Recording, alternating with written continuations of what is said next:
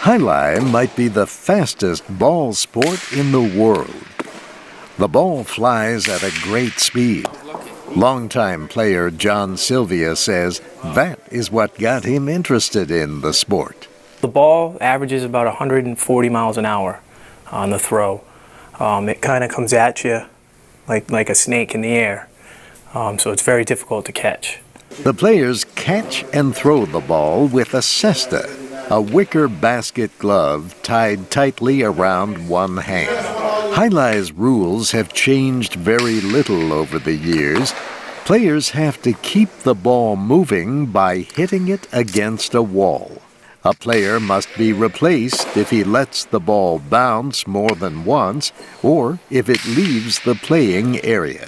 The game was once very popular in many parts of the United States. My mom took me in when I was a kid to watch, and ever since then I was hooked to it. The guys were running around and jumping up the wall, and the crowd was screaming when they made good catches, and I was just very excited to see it, and so I always wanted to do that. In the middle of the 20th century, there were Alai courts called frontons across the country.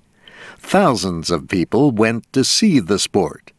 Many hoped to get rich by predicting the winners. But today, Alai is only played in Florida. Longtime fan Rob Craig says most of those hoping to win money have turned to other activities.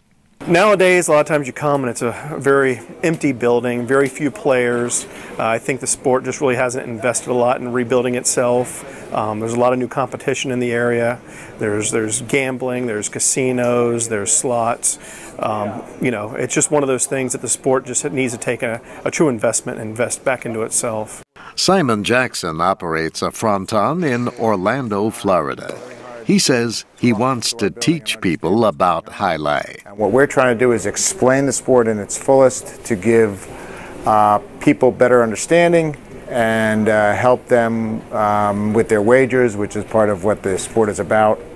And so we're trying to get out more information so people aren't scared. Mr. Jackson says he would like to see the game become popular once again. He says it will if the sport advertises more and educates people about it. I'm Steve Ember.